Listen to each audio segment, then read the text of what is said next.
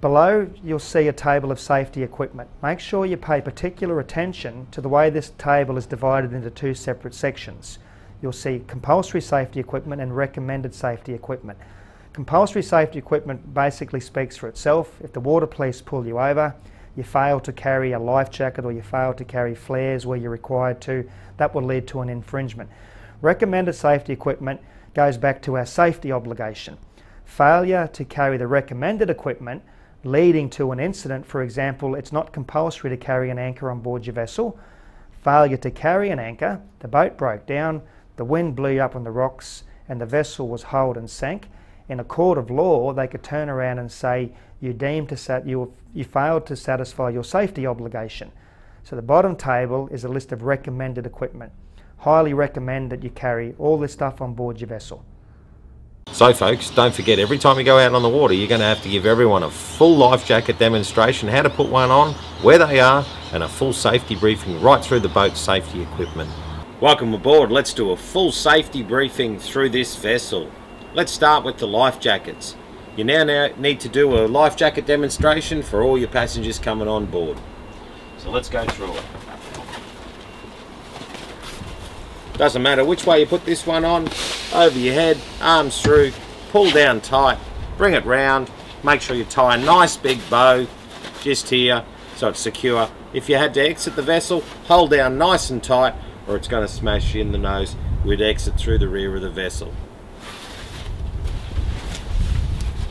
If your life jackets are now under hatches or hidden in compartments, there's a new life jacket sticker requirement. This is now a new law. Up here in the glove box, we've got our torch as our signalling device. We've got a little chart of the area that we're going to go boating in.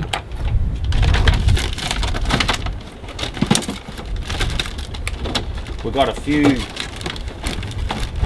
manuals and we even have a fire blanket. You know, great idea that you could smother the fire. We also have our EPIRB. If we're going outside 2 miles, we're going to need to have that EPIRB. You can always double check it before you go on the test facility. It's a good idea. Come forward of the boat.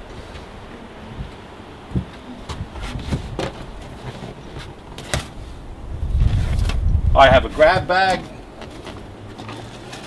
This has a nice V sheet in it, which is the distress signal pretty much anywhere in the world. Also have a set of in-date flares. They only last 3 years. 2 red, 2 orange, complete set. That way someone can grab that bag in case of an emergency.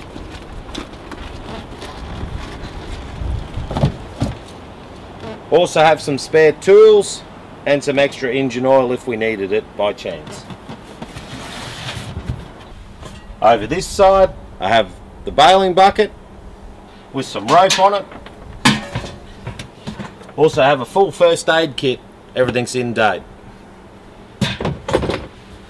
So we've got plenty of drinking water. There's a few bottles in there, enough for everyone on board for the day. So as we come back through the dash, we have our sounder GPS. I'd always make sure that works. VHF radio. Make sure that's in on channel 16 and good to go. Back of the boat, we actually have the fire extinguisher. Always make sure that's in the green and we're good to go. Make sure you got the right size anchor. Make sure you got the right anchor for the bottom type that you're going to be fixed to. Make sure with your shackles they're nice and tight and they're moused in. I just used a zip tie. It's a pretty good job. Make sure the chain's secure.